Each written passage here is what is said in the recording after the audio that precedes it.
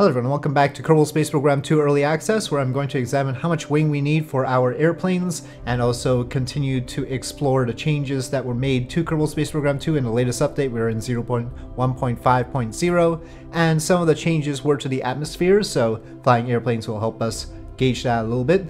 For reference, this is the Steam install, and since it came up in the comments last time, I should mention that I am on high settings all the way through, except for anti-aliasing, which is low, because I think that the high anti-aliasing had a high impact initially. Maybe on the initial release it might have been better now, but it didn't do much benefit, so I'm leaving it low for now. I also start a clean save with every patch, so we have a testing patch 5 thing here, and so let us load.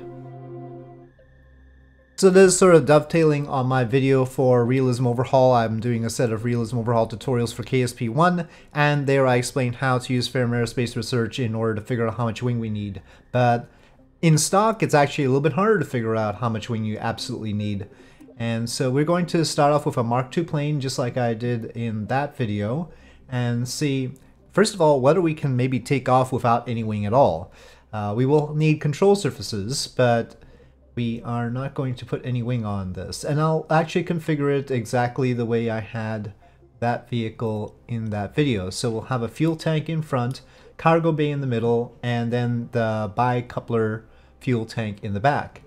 Is there enough body lift here to actually take off, given that we're going to have, let's say, canards, and we'll need some sort of roll control, so we'll see. Maybe canards in front and back, but no main wings, something like that. Well, when I say in back, the horizontal stabilizers, something like that, and we'll see if that's enough.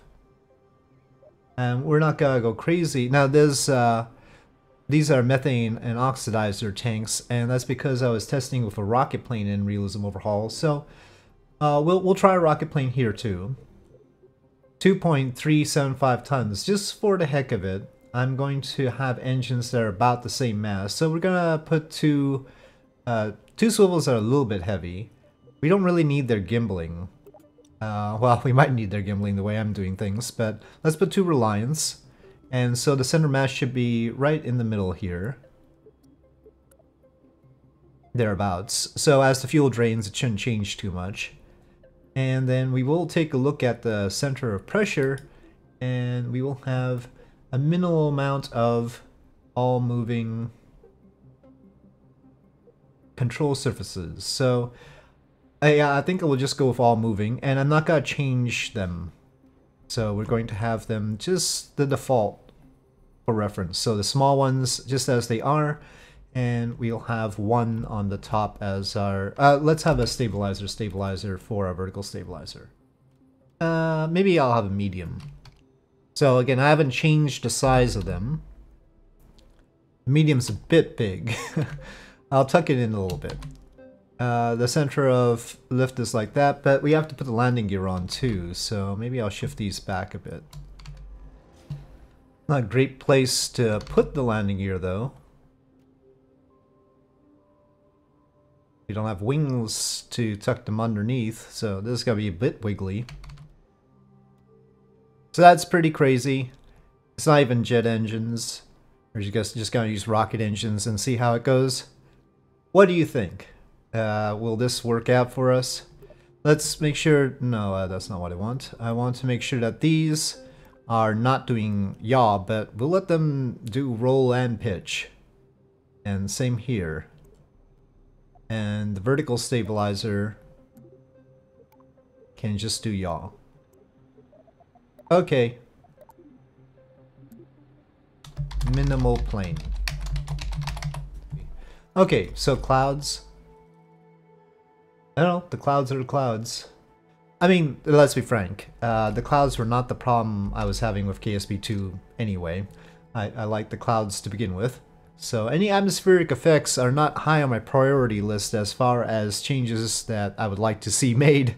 Now, as far as the comments to the previous video are concerned, if it's a concrete suggestion, you know, I think that's helpful. This is an early access game, and you know, I'm trying to give suggestions and hopefully Everybody else is trying to make good faith suggestions, but there were some comments I'm not gonna touch. They're just trying to rile things up and be defeatist about the whole thing, and that's not what I'm trying to do here.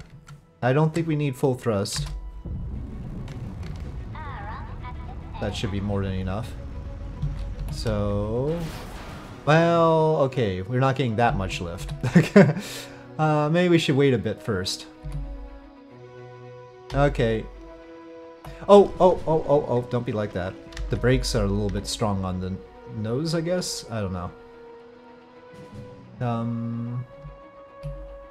Come on, say Valentina. This isn't going very well.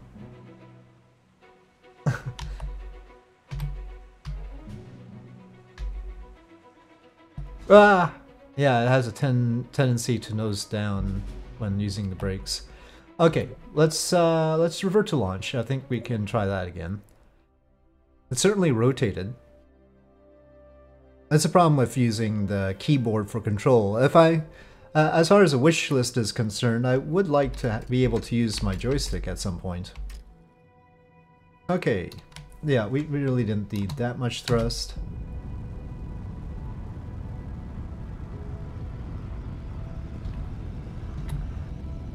Oh, we're off. We didn't even need 100 meters per second.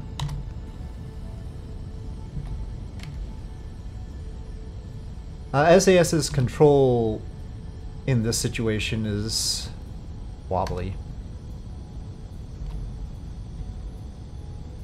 But, you know, I can't say it's bad for having that flaw.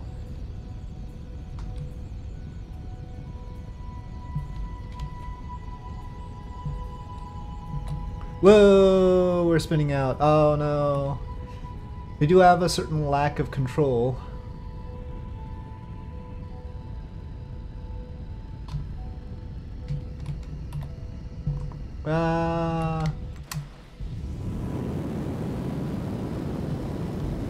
Oh no. Oh no. Deviating from prograde a lot is not a survival thing for this. Well, it could be worse. I don't know if there's just a methane bicoupler thing. No, there isn't. Well, we'll just figure it out. Maybe we can just use one jet engine. We'll have the whiplash. We need the mass in the back anyway. And we'll have the air intakes in the back too. I like these, so I'll just have two of these. Let's have just the front ones doing pitch and the back ones doing roll. I didn't feel like we needed all that much pitch authority anyway. We seem to be doing pretty good on that. Roll would be better if these were closer to the center line. Now, just a reminder, these little control surfaces, they're 0.13 tons. So actually, they're heavier than the medium stabilizer.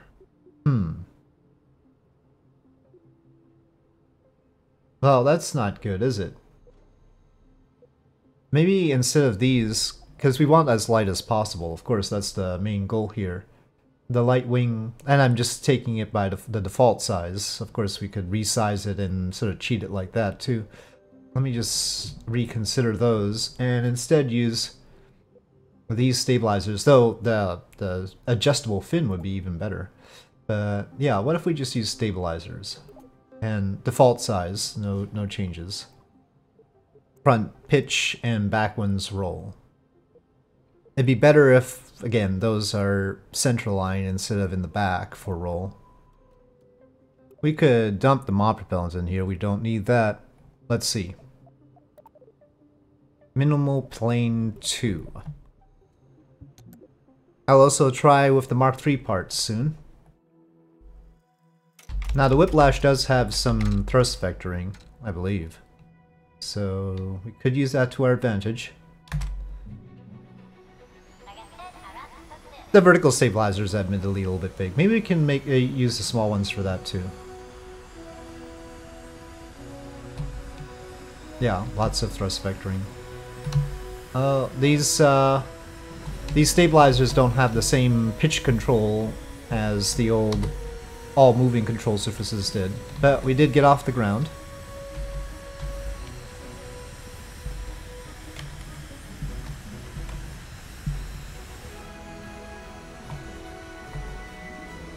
And since these aren't all-moving control surfaces, they handle a little bit better than the all-moving control surfaces did. Generally, you do want a stable part to the aerodynamic surfaces. In certain flight regimes, all moving control surfaces can be unstable. I sort of reminded myself of that fact during the realism overhaul tutorial, as I had used all moving control surfaces for the vertical stabilizers, and that caused a problem, even though the craft that I had made was nominally balanced. So how fast can this go, actually?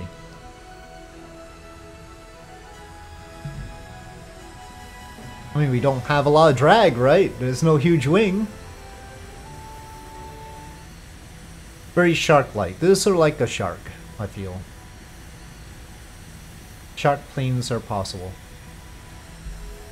Okay, it can break the speed of sound now, I think. I think I'm gonna have to lose altitude a little bit to make it happen, but... well, that's pretty decisive.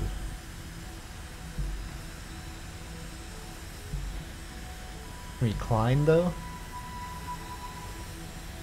So partly there's just my curiosity as to how little wing I can get away with around here. Of course, we sort of examined that with the Sakura, but the Sakura circumnavigation plane had a lot of drag because of the two huge turbofan engines. In this case, we are minimal drag and seeing how much wing we can get away with. And now we're really accelerating. Also, this is just taking a look at the atmosphere and seeing how it is. Well, we are past Mach 3 at 10 kilometers. I should probably be turning back soon, though.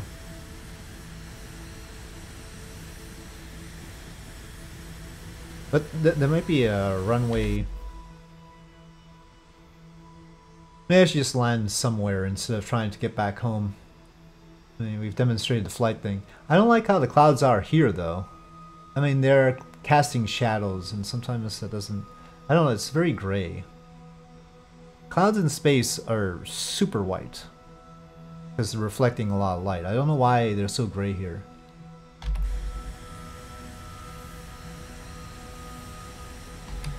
Okay, well, we're losing air here.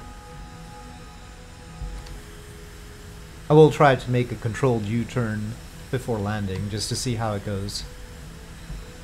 Probably people have tried this already. I'm not bringing anything new in that respect. It's just for my own curiosity since I hadn't tried it. Again, primarily an experimental channel over here. You can also verify test results. Well, that should be just about Mach 4.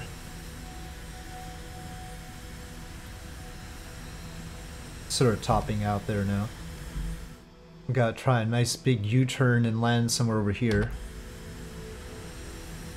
Then maybe we'll also double back at slower speeds to see how it turns. Especially below Mach 1. It loses a lot of speed trying to turn, because there isn't enough wing trying to push the air. We're just sort of going against our current velocity. Part of this is the thrust vectoring of the whiplash engine too. I'm just maxing out my pitch here and pulling up as much as possible while turning.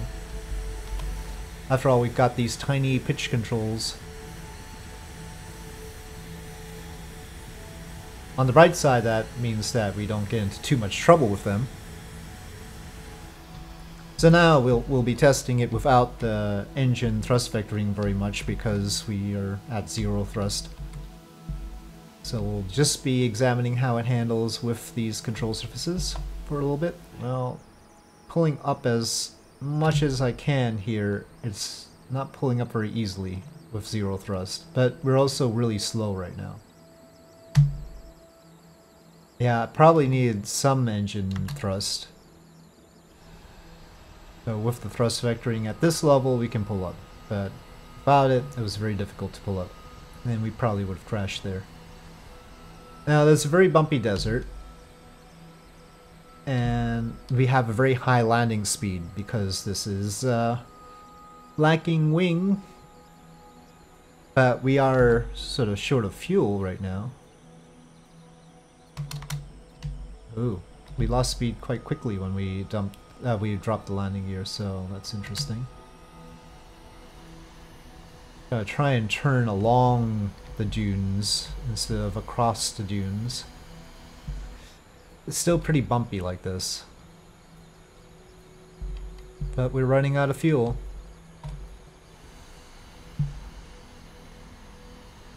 Oh, okay, well, not great. So that's one downside to not having much wing. Landing. Oh, this is all like deep crevices. Okay. Oh, there was a thunk there too. Okay. Oh, poor Valentina. So, yes, that's a flaw. So, next thing we want to do is make a plane that actually can land safely, and we should probably land at the runway too. But this could take off and control itself, which is something. But it did use the Whiplash's thrust vectoring, so that's a little bit cheaty. Oh, we are inside. We're inside the Whiplash. Okay, so we could turn off gimbling, and we could test it like that, but let's try the Mk3 cockpit and Mk3 body and see what we can do. It's much more daunting, right? Surely we can't use just a small amount of wing. And quickly, let me just check what the mass situation is. So, we've got 5.51 now. I'm going to scale this up to a much larger wingspan, route length, tip length, and say tip angle. Well, that's a tip angle though. Wing angle. Okay, it's a huge wing now. See, it says it's a huge wing. Mass did not change. So, but the aerodynamics sure did. So, for instance, now we see that the center of lift is back there, and I think it will get a commensurate amount of lift compared to its surface area. It's just that it's not getting enough mass. So. That's one thing on my looking to see them fix list. So, nose cone? Well, I need something with 3 nodes. Multi-engine mount.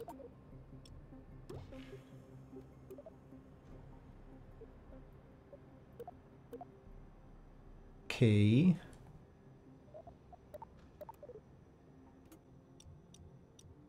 How do I change the nodes on it? Okay, I guess it's not that kind of engine mount. Shouldn't it let us mount many things to it? I don't know how the multi-engine mount works. Okay, fine. I mean, there's these engine mounts, of course. Guess I could just use a set of 4. We are going to disable gimbling on these this time. Let's just start with the small stabilizers. I mean, of course we can size them up and they would actually work and have enough, but I'm just seeing the minimal. So, the ones on the center line will do roll, these. The other sets will do pitch. I don't think this is gonna work, but we might as well try it. Okay. Ludicrous plane.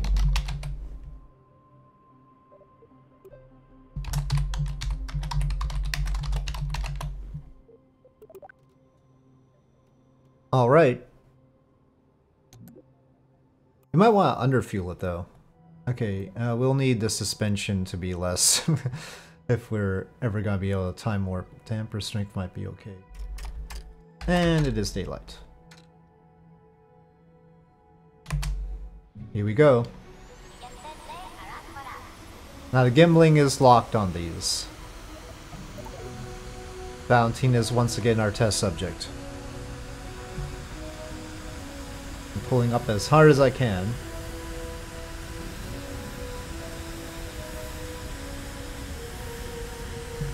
Oh, there you go. We can lift off. Well, it's coming back down though, so I don't know. Okay. 200 meters per second. I don't think this is gonna land safely. I think we broke those. They're not retracting. I guess we'll just leave the landing gear out now.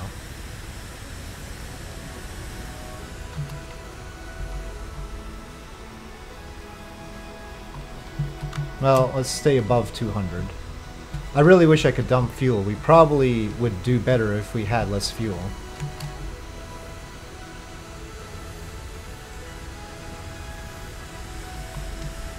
It used to be the landing gear would just brake the plane automatically at 150 meters per second, so maybe that's an improvement, or maybe it'll still do that when I least expect it.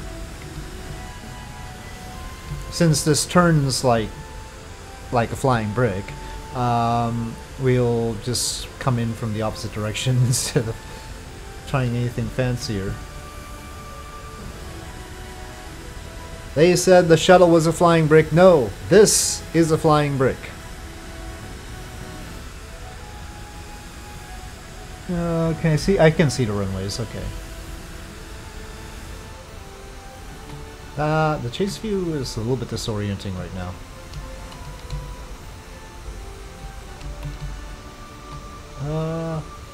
It's wobbly. Okay, we'll need to land faster. Oh no. I'm in the middle.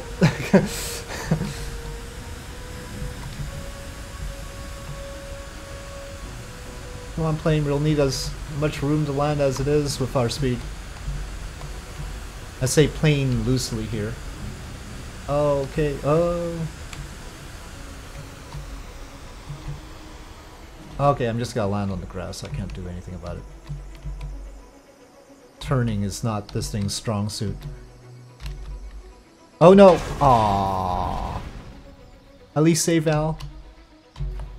Oh no! Aww.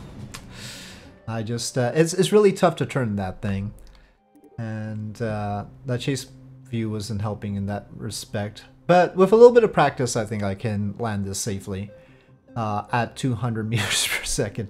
I don't know if the landing gear is actually safe at that point. After all, it doesn't say that it is. 150 meters per second only impact tolerance, so probably not. Air brakes. Maybe a little bit more wing would be a good idea, but we can take off with this, is the point.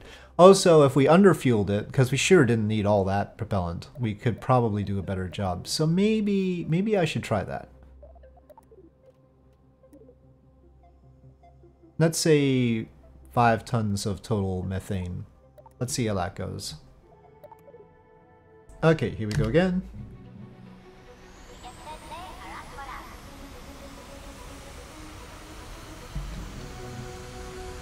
We're accelerating pretty well, so maybe we don't need so many engines.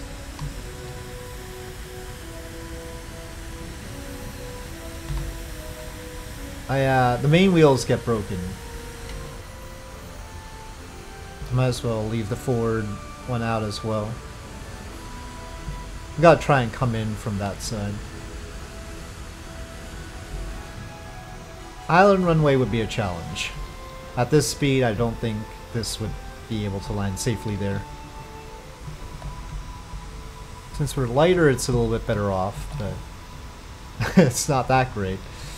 And still above that 150.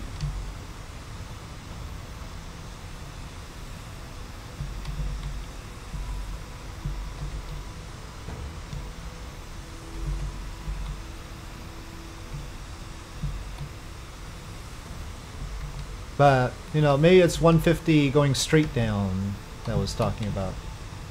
Not going straight down. Well, if I throttle down that much, we might be going straight down, though.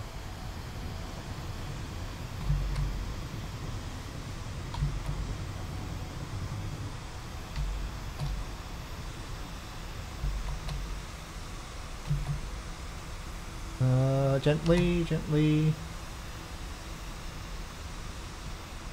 Okay, cut. Brakes, brakes. Of course, the tendency for this to roll over is high, right? Because it's all, the wheels are very close to the center line.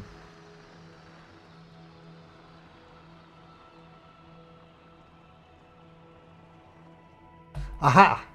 Successful flight with the, whatever this is, the ludicrous plane. So there you have it. Perfectly wonderful plane. No problems at all. Valentina survived this time. And we just have the default sized small stabilizers, the transforms here. God only knows about the lift drag ratio. Anyway, yep. Just a whole bunch of these little small stabilizers, these transforms. And we can fly. I did turn off the gimbling on these, so they weren't helping.